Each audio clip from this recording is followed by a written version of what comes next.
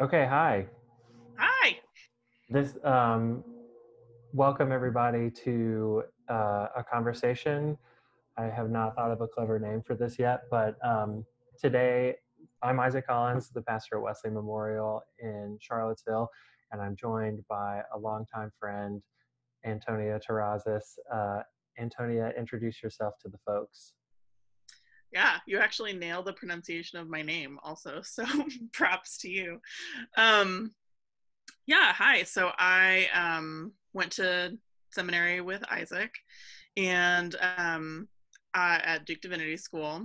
I'm originally from Texas and also sort of New Mexico. Currently based out of North Carolina.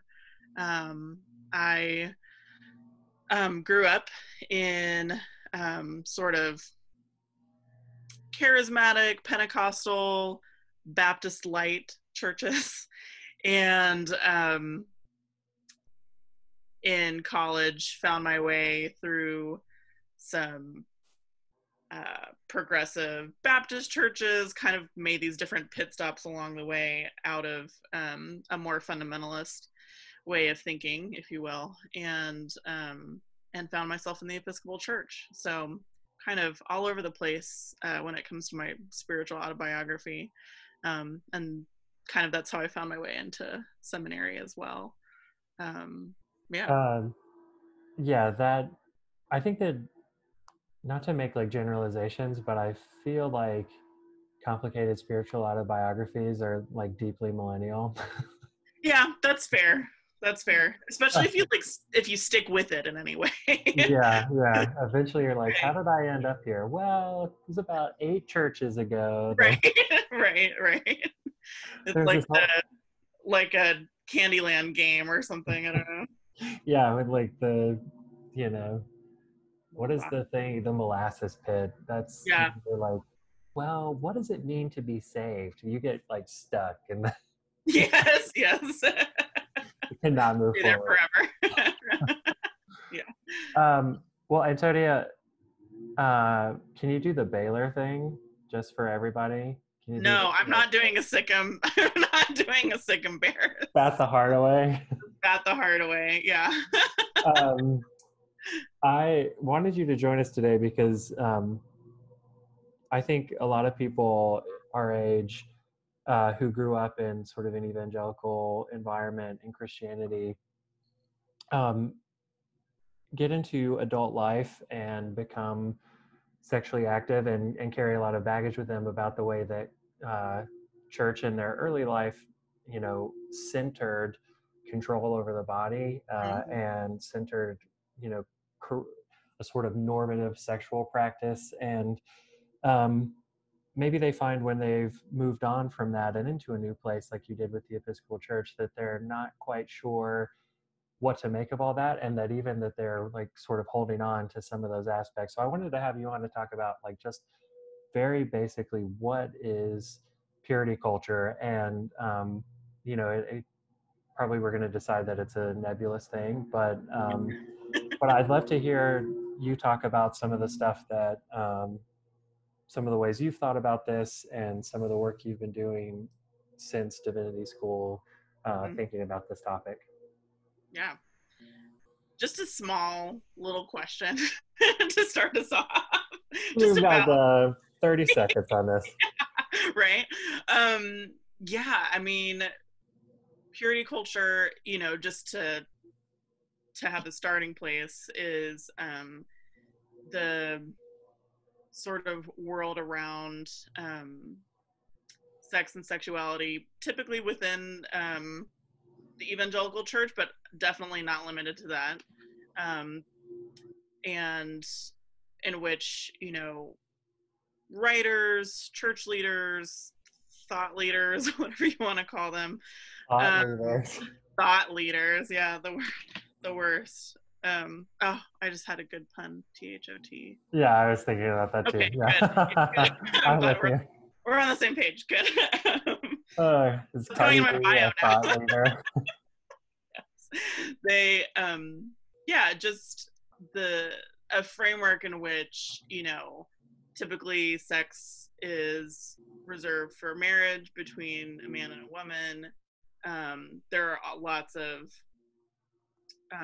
also just lots of rules imposed around what a healthy sexuality looks like, and usually that um, involves both like the physical um, actions and also the inner thought life of individuals. And it's also like incredibly gendered, so the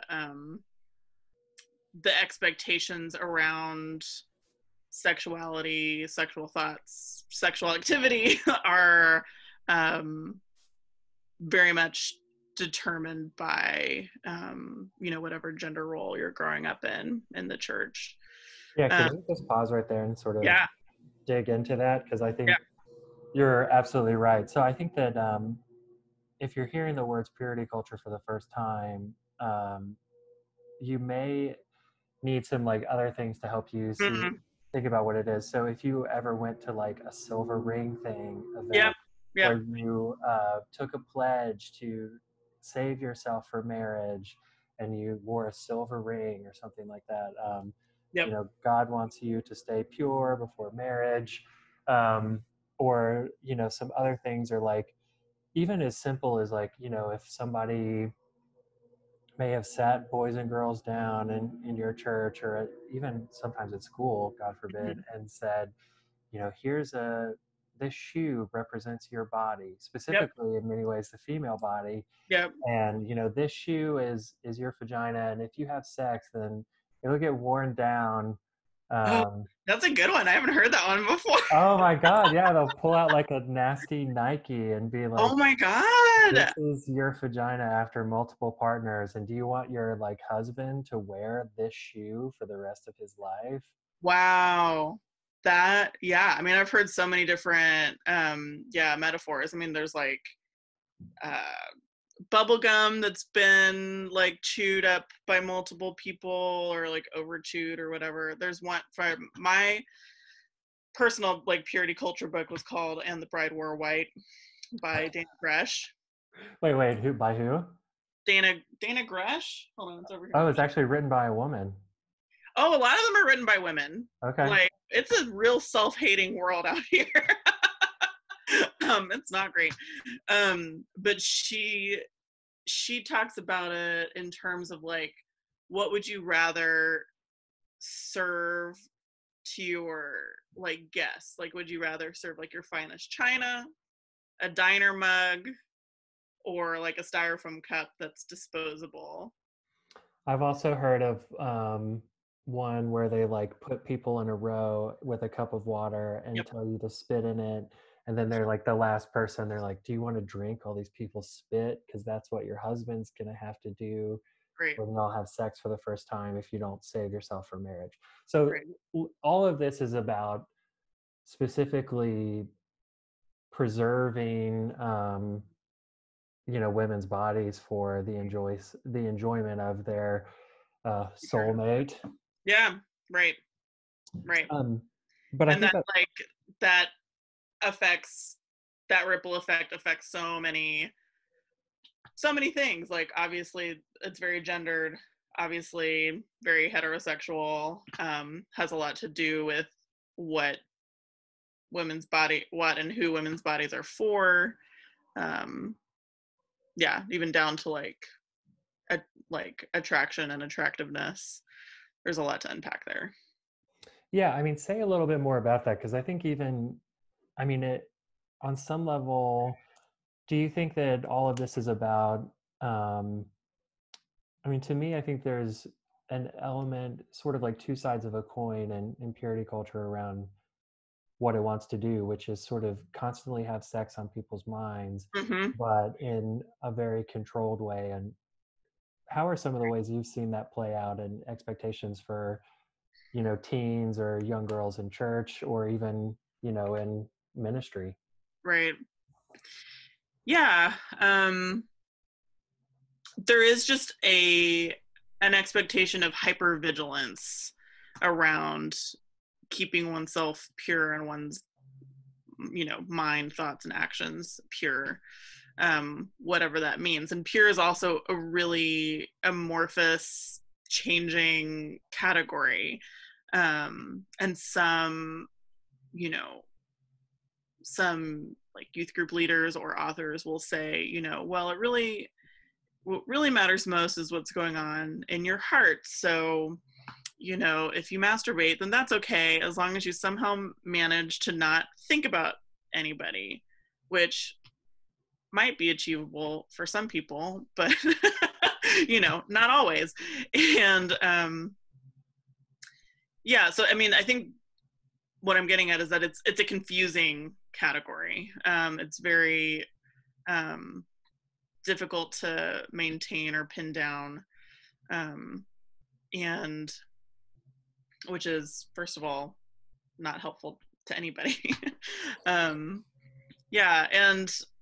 I think definitely it sets up a lot of just expectations that aren't achievable for men or women. And I have now lost my train of thought. Yeah, I mean, I liked what you said about, that it kind of creates this internal monologue, right? It's something that Right. someone can, like a person a mentor of the faith, a pastor, a youth leader can sort of present you with this really intense image. But the power of purity culture, I think, is that it stays with you in your own interior life. Right. Have you experienced that? And like, especially in high school or college, what did that look like for you? How did it, because it's not like I mean, it is very present in evangelical Christianity and in other types too, but it's not, but I feel like in some ways what they want to do is make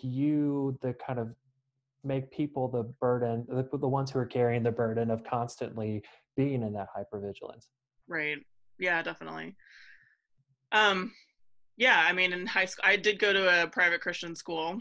So these conversations were had like within the 8 to 3 hour of education. So this is part of my education as well, which is wild if you think about it.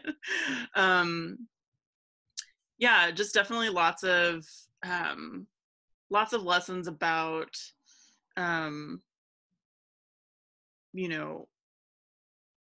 what we were talking about before, women's bodies being,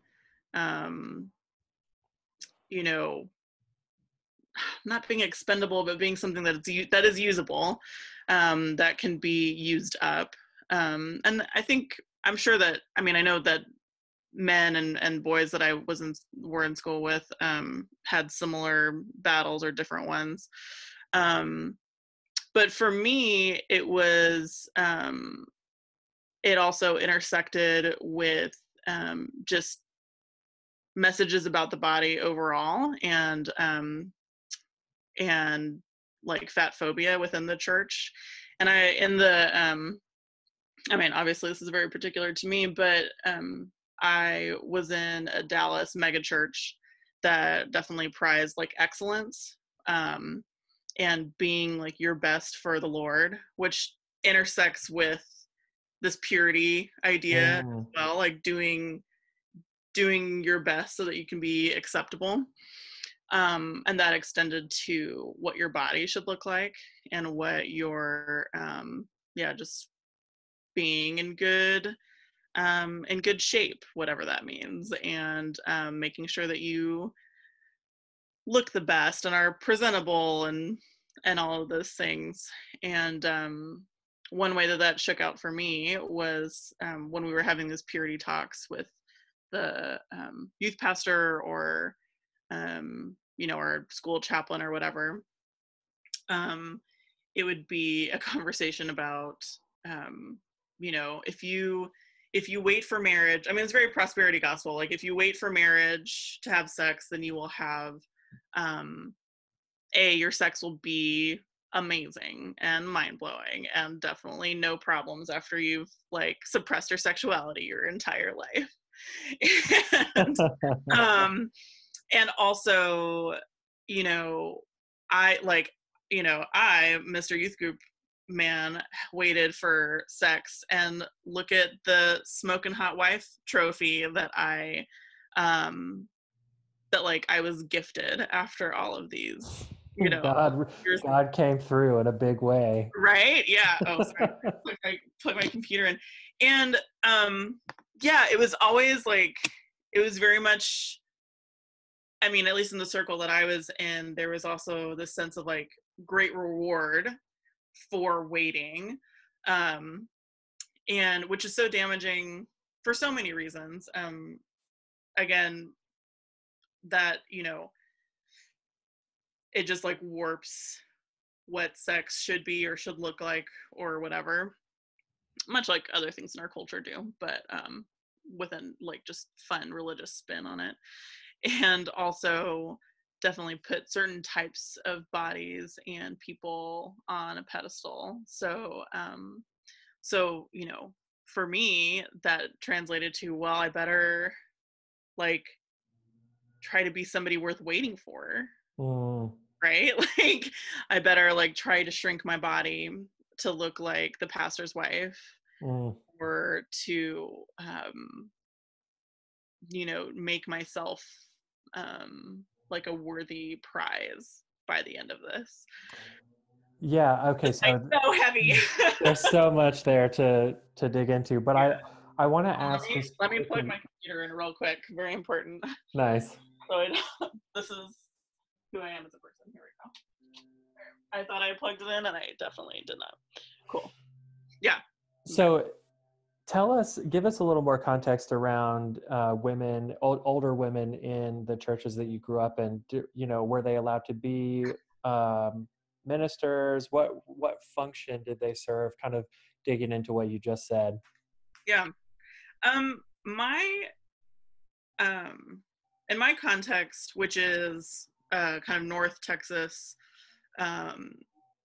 evangelical charismatic megachurch land, is it was really unique actually, because I think because of the emphasis on the Holy Spirit, there was this sense, and this is true I think in a lot of Pentecostal contexts, there was a sense that the Spirit falls where the Spirit falls, and so women were allowed to preach and teach, and I think they were called pastors, but you almost always they were Hang on a second.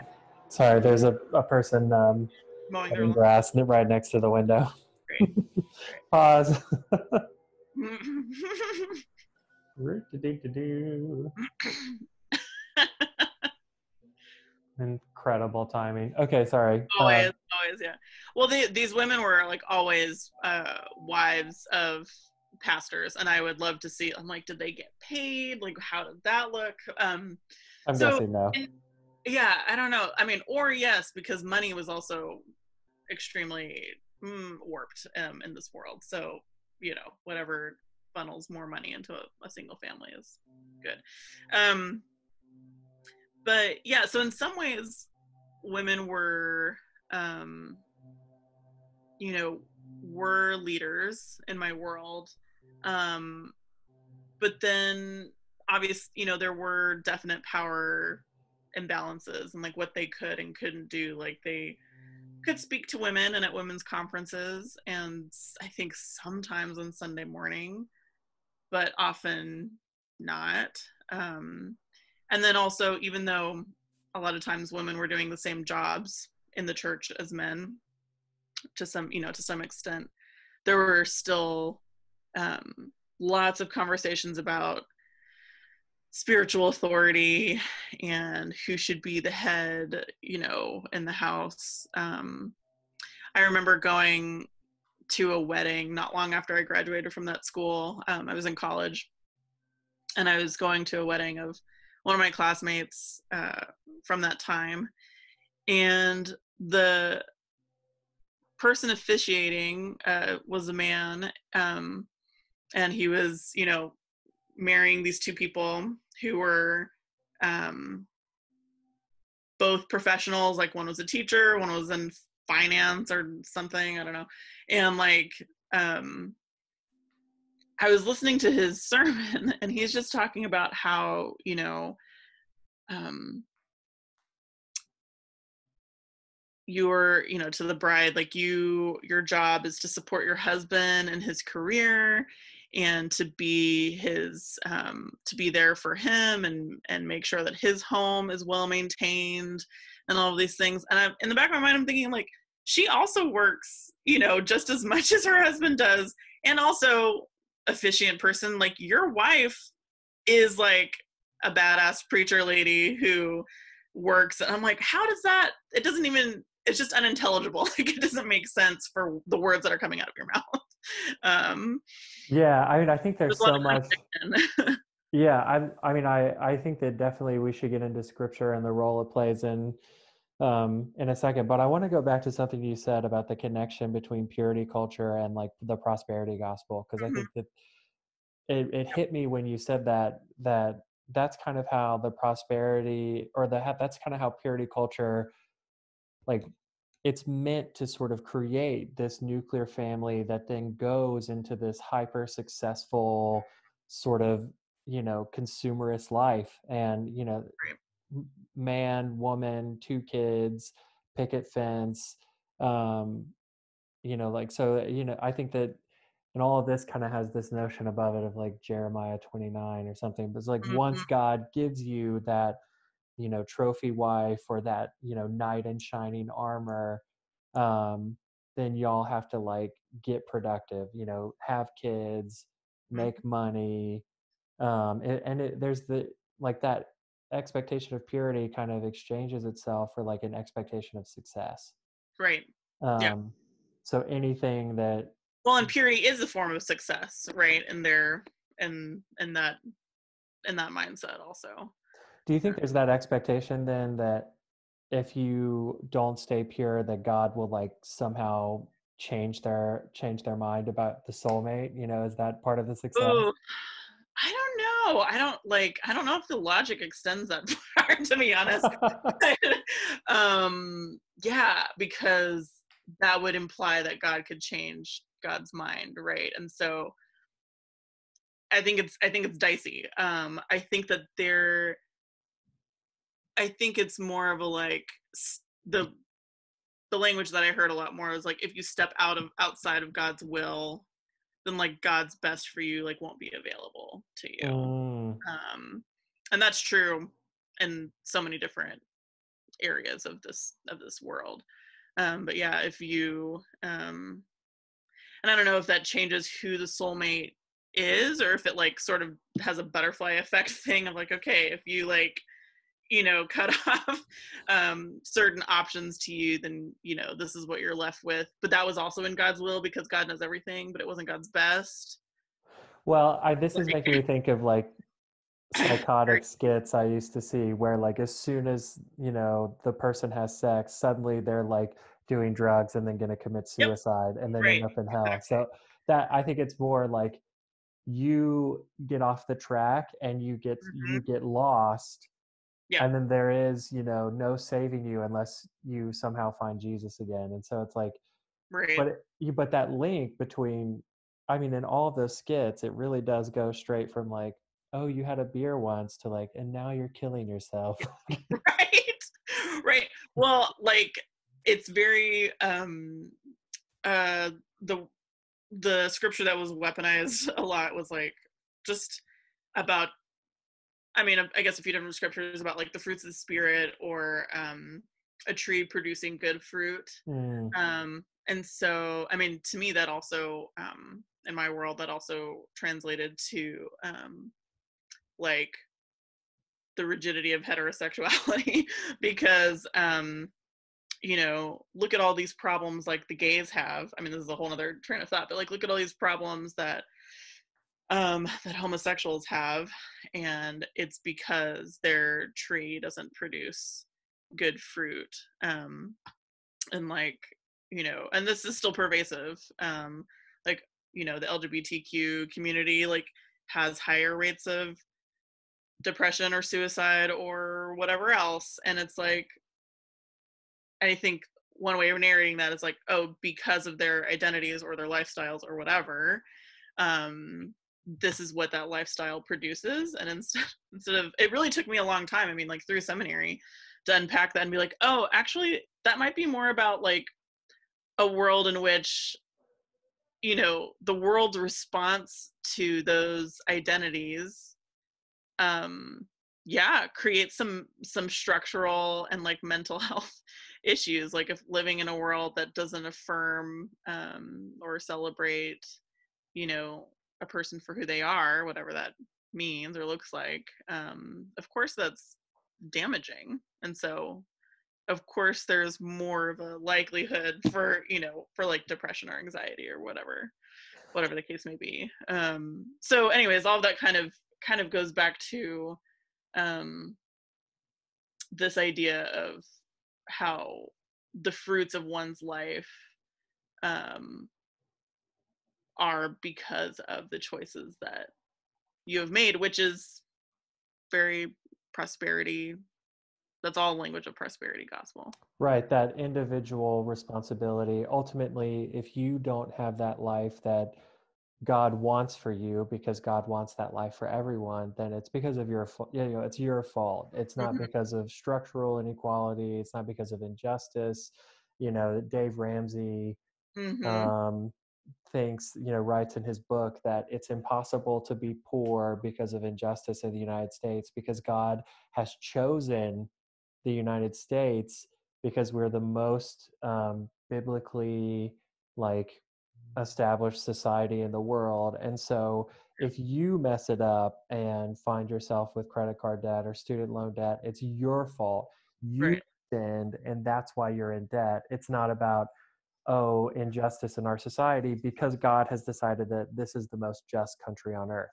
Right. So again, it goes back to like, these powers that if you give into them, and I think this is the same thing for like teens um and actually in a weird way, I mean, we can kind of talk about how men are kind of brought into this, but this notion that, if ultimately if a teenager has sex, like if you have premarital sex, well, then you've given in and messed up. And this is actually part of a really another element of all this, right, is that women's sexuality is extremely controlled. It's all about looking Right. good, that, you know, grooming yourself to be that perfect wife, Mm-hmm. um, ready to satisfy your husband. So they want you to be like, a nun and a porn star at the same Right. time. Right. Exactly. Yeah. But then on the other side of that, men's sexuality is uncontrollable. Right. And Wild it's at like, heart, if you will. yeah, it's like, if somehow premarital sex does happen or an affair happens, it's the woman's fault because Mm-hmm. men just can't help themselves. God Right. has Right. made them to have sex, and it's up to the women not to tantalize Right. them. So we Right. get into like Or dress. or to stop them, Right. but Okay. also to please them. So it's very it's very confusing. Yeah. Yeah. Yeah, I mean what the sort of an unspoken another buzzword to bring in is modesty culture, which is what you're describing, that, you know, it's the woman's responsibility to not be a quote unquote stumbling block or a temptation for men to partake in one way or the other, whether in action or in thought or whatever the case may be. Um, Yeah. So this gets back to, how you dress, from everything from that to, you how you know, behave, whether you come to youth group with wet hair, because then that might like make the boys think about you showering, and so you should definitely come only with dry hair to youth group because that's a new one for me. I've never. yeah, no, that was, yeah, that's like not unique either. Like I that's like like multiple, and like how like measuring how thick your like tank top should be, or how short your short should be, or how deep your your v-neck should be. um yeah, it's a very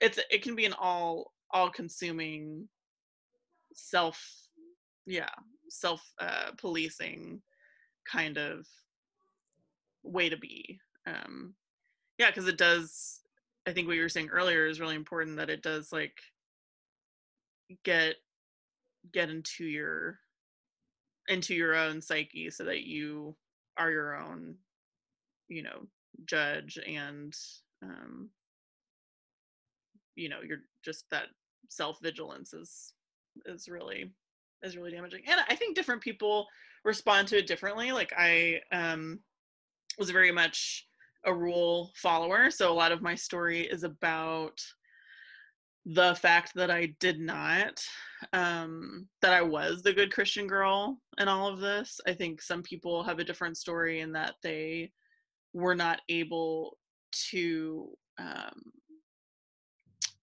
keep those very high standards, or to perform in the way that their churches wanted them to, and so their stories are different and more about the consequences of what that looks like to not um, to not abide by those rules. So it's very, it is very tailor fit to the person as well. And I will say, one thing that I was thinking about earlier is that while purity culture is not just a thing that exists in white churches, I think it's important um, to point out that a lot of this stuff is just different depending on the culture and race of your community. The church I went to in high school was very, very mixed, in terms of demographics, both racially and economically and whatever.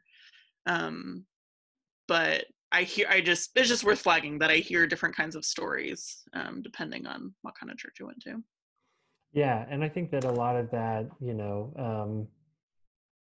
I mean, a lot of this has larger sort of political realities in America, and some that have definitely, you know, entered into the highest levels of power right now. We've got Mike Pence, who refuses to be alone in a room with another woman without his wife present, Right. um, who he Yeah. calls The Billy Graham mother. rule. The Billy Graham rule. Yeah. Yeah, I mean, Oh, you I've know. been Billy Graham ruled a few times. So I think that I think that all of this, again, I think that there are a couple of things that I just kind of want to flag here, because I think it's something that maybe people who are coming from that background can struggle with, is that it becomes such a focus of your spiritual practice, whether that's journaling, whether it's praying, whether it's like um, the context for even salvific moments or experiences of grace in people's lives, like, oh, I failed to be sexually pure but God forgave me, or like I got saved at like one of these events, or even just like the way I talk to God has Mhm. been fundamentally shaped by either apologizing for Yep. um feeling sexual attraction, or masturbating like you talked about, or even having premarital sex or something like that, to where you're always putting yourself in a place where you're like, okay, I've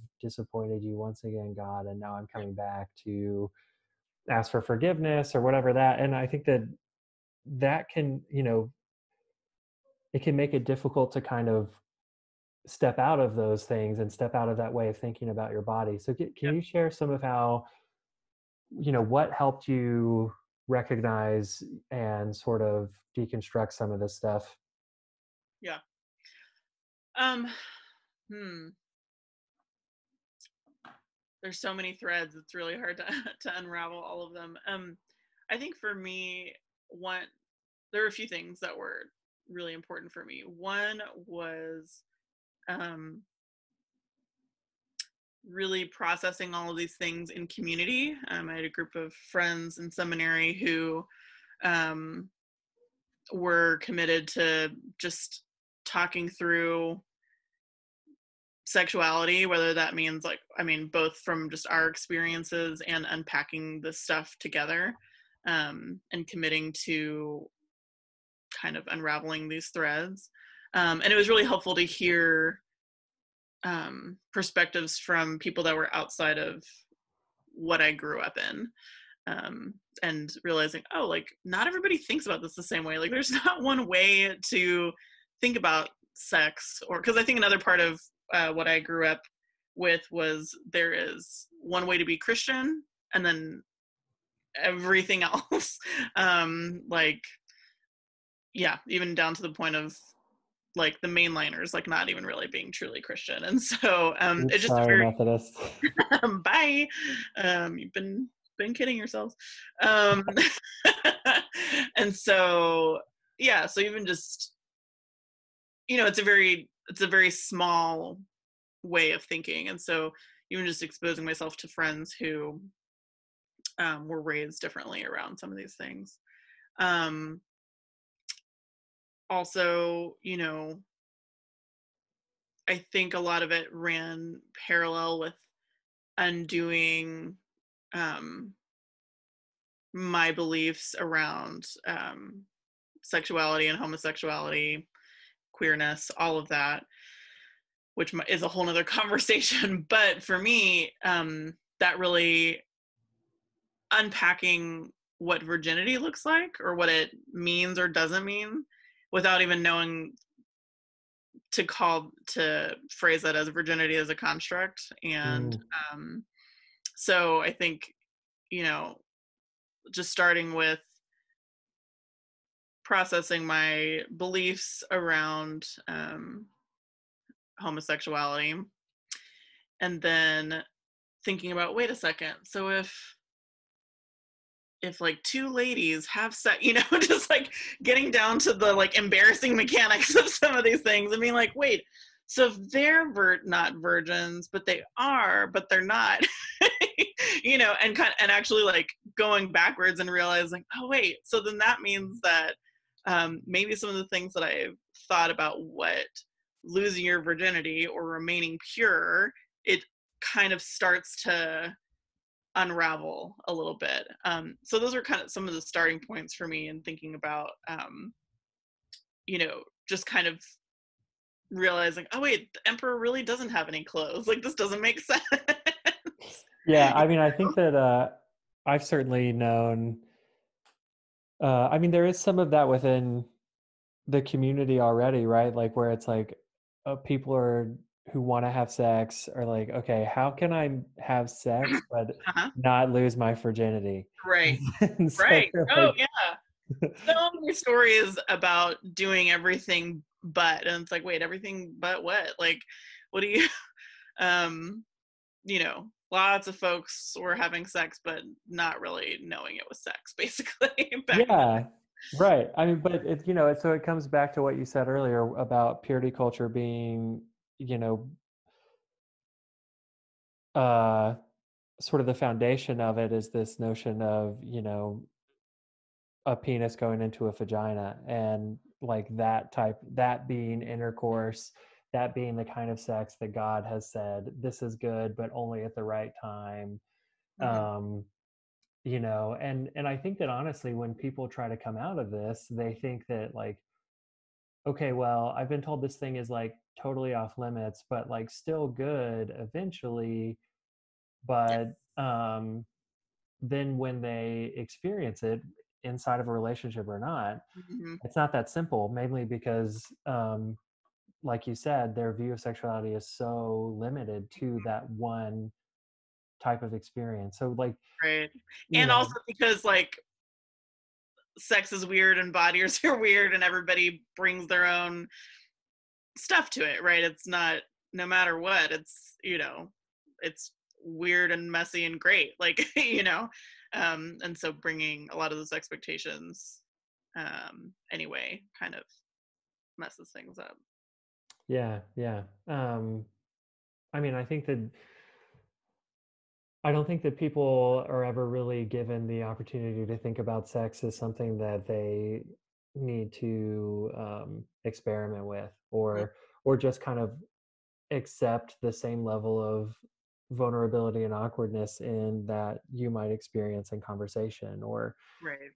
how do we do this, and and Or it's what something you're learning, right? right. Yeah. Yeah, I mean, rather than Or something as that you just something that didn't. you're working out within a relationship, like in the same way that people have to learn how to argue or learn how to, you know, um, yeah, do just about anything else. Yeah. Yeah, and I think ultimately it even something that thinking about it is something that like um where grace can be operative too, right? Where instead of um because ultimately that's what it takes is what we're saying is that sex is something that requires an exchange of grace between people in some ways. Hmm. Well, that was the thing that I left out earlier, um, about what were some of the things that helped me shift my perspective and unpacking was, which it's not a perfect document by any means, but The Body's Grace by Rowan Williams, in that I think it was originally a speech, but in that short essay, it's probably 10 pages. And the main takeaway is that you know, uh,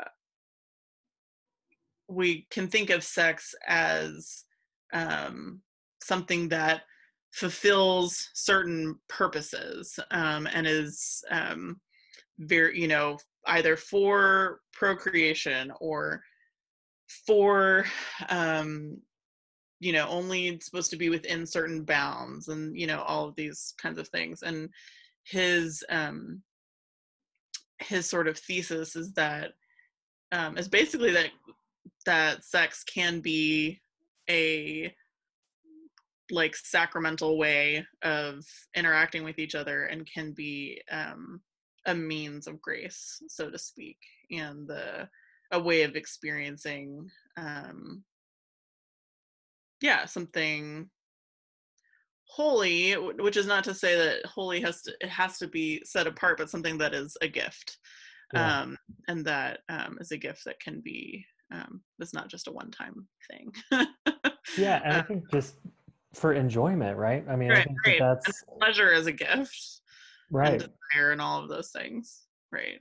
Yeah, and I think that that's something that ultimately um when you get down to it, it's just kind of absent from all of this is that there's such delayed gratification in this purity culture mindset, in that prosperity culture mindset that, you know, even when we're not working, probably a lot of people um, are struggling with. Like, if I'm not, at some point down the future, even the whole sort of vision of evangelical Christianity is that your reward awaits you after you've died. Hmm. Um, Hmm. and then until then, we're constantly in danger of falling, of losing that reward, Right. um, rather than seeing uh, life and all of its like weird aspects as elements of the creativity of God, the creativity of human beings, and of the world. And I mean, I think a lot of this, you know, it's always impossible to pull apart Christianity from the culture and politics that it inhabits. But Hmm. I think this is in the middle of the coronavirus pandemic right now, it kind of makes all these things easier to see how intertwined they are. We barely allow ourselves to function outside of the realm of work, and our entire day is spent with where we feel the need to accomplish something. So if we're feeling that way just about our jobs, like Hmm. how easy is it going to be to disentangle all of those pressures from like the act of having sex and like just trying to think about, hey, we're doing this to enjoy it and for like no other reason, and like Hmm. taking time to do that is okay. And Hmm. it's not about also this being productive and in Right. another way. Right. Right. I say that after having a baby 2 months ago. Right. Yeah. Lots That's of jokes about coronavirus babies going around, but yeah. yeah. Um, Antonia, can you talk just to kind of put a pin in this, or to kind of cap off this discussion, because there's definitely a lot here, but oh yeah. There's so can you much. talk can you talk some about Holy Blacked Out and what that is and Yeah. your inspiration for doing it? Yeah, so so Holy Blacked Out is my I guess project of um answering, unpacking, disrupting some of these messages that I um was raised with and a lot of us were raised with. Um so it started with me doing some of this deconstruction um of kind of everything that we've been talking about, and also just the worldview that I was raised with within evangelical Christianity more broadly.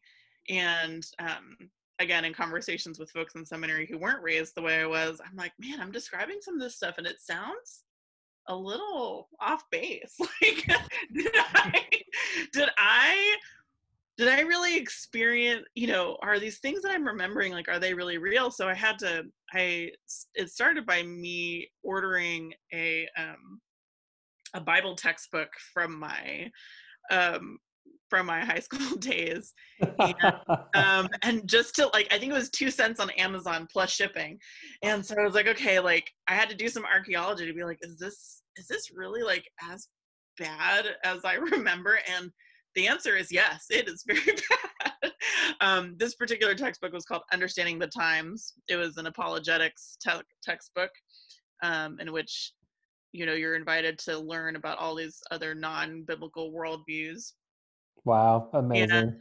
um and unpack what's wrong about them and why biblical Christianity is superior. I had the expanded edition in high school that included the worldview of Islam. Oh, just in time for 9/11. It was right after 9/11. I think, I don't know when it was published, but yeah, I'm sure there's so much of that rhetoric was really kicking, and Ooh. like, yeah, even years afterwards. So I had been introduced to what's called blackout poetry or found poetry in a class in seminary, um, where you use a text that just any given text, like sometimes it's a newspaper, sometimes it's yeah, an encyclopedia, or something kind of banal and everyday, and you use words that are from that text, and kind of like magnetic fridge poetry. Almost like you take what's given to you and do something new with it. I like that. Yeah, it's a good Right. metaphor. Right, yeah. And so I started to do that with this text that that was very anti-science, that was very just of one way of thinking, and started to write a new find an alternate message within the words that were given. um, so I found I kind of used that same process of finding words on the page and linking them in a new way to create a different message. And there's a lot of metaphors I think about in terms of this work, which is like separating wheat from chaff and searching for Mm, Egyptian gold, and turning swords into plowshares. yeah. um, and so a lot of times, and so from there it expanded to texts that were more along the lines of purity culture, and you know and non-affirming theology, things like that.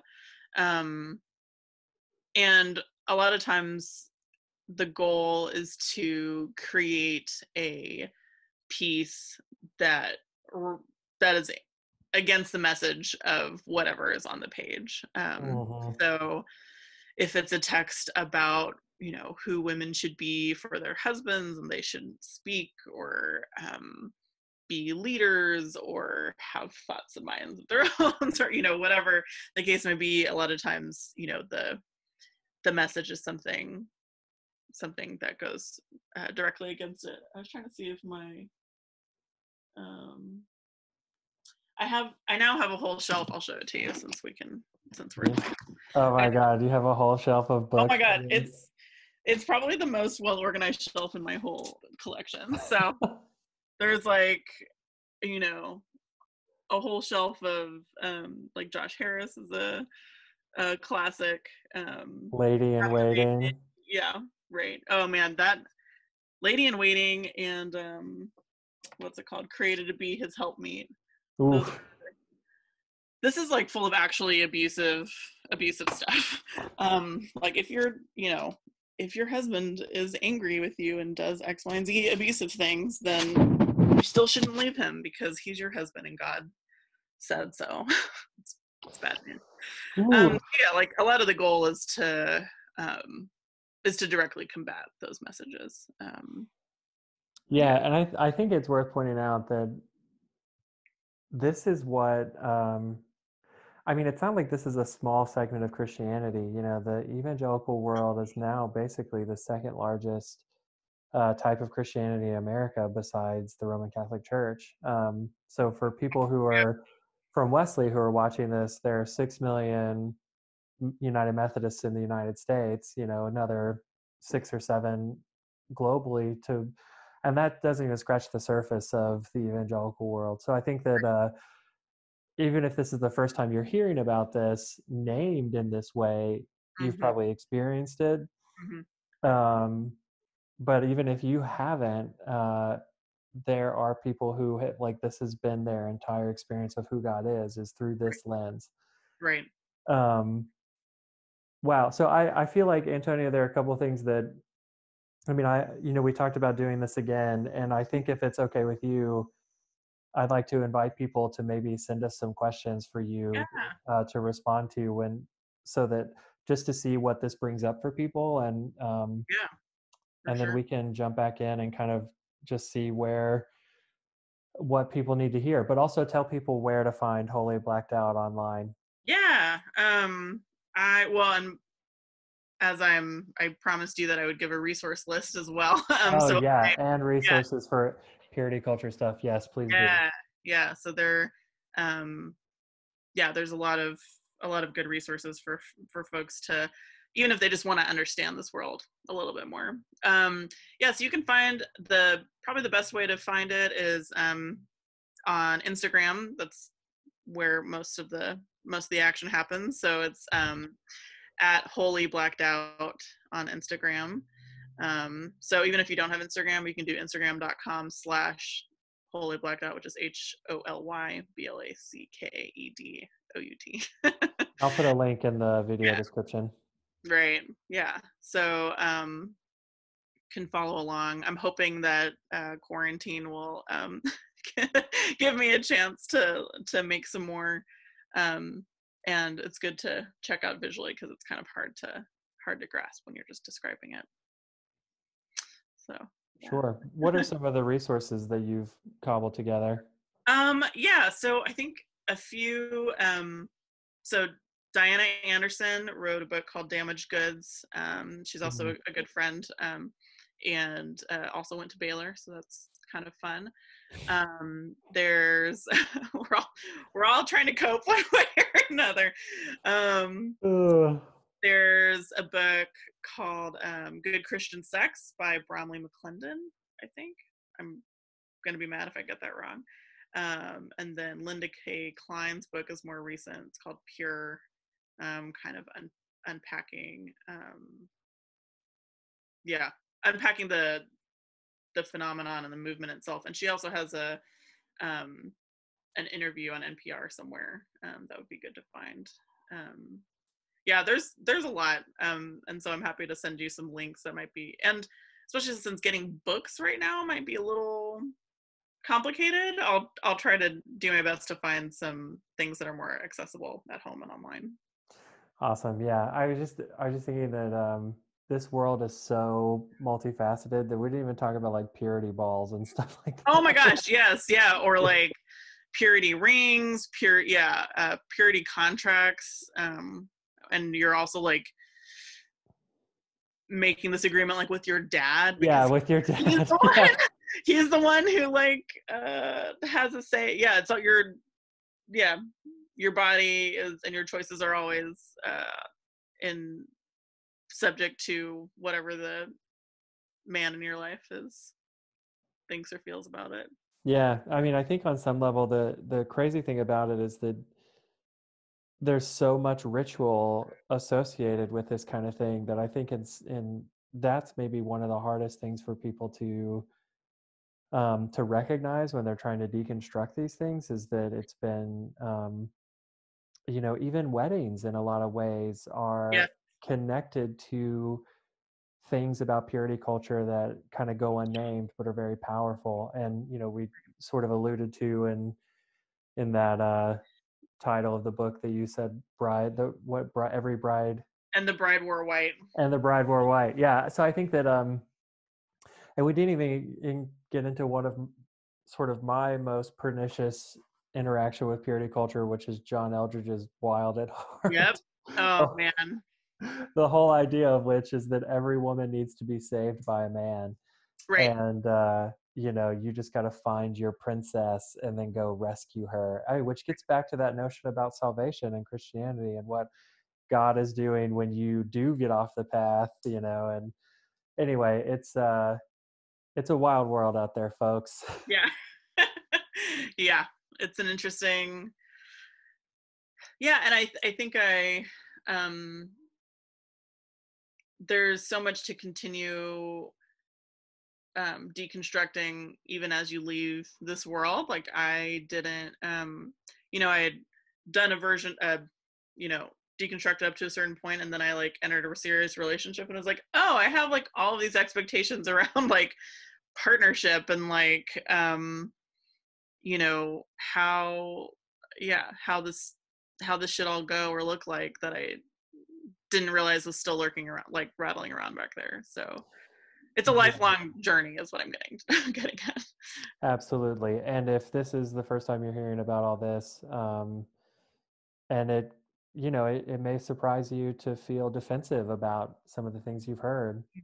Um, and that's okay. And I think that it's something that like takes a while to process. I mean, I know for Antonia and I, seminary was only the beginning of stuff that we've kind of been unlearning and relearning or anything like that. So I think that if this brings up a complicated set of emotions for you, like just be affirmed that that's probably I don't want to say normal, but it's expected. Mm-hmm. It's kind of part of the process. Yeah. Yeah, yeah. Okay, well, Antonia, is there anything else you want to plug? Your Instagram, other things like that, where people can find you? Oh, Um, you've done some podcasting? yeah. If you want to, you can, sounds dumb, but you can just like search my name on Apple Podcasts, Oh, and yeah. yeah, which which has more to do with the search engine on Apple Podcasts getting better than than anything else.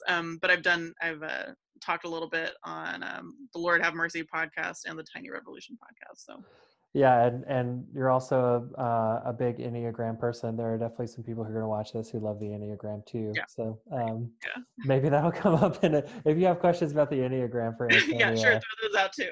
Yeah. What's your number? Just Oh, I'm a 4-wing-3.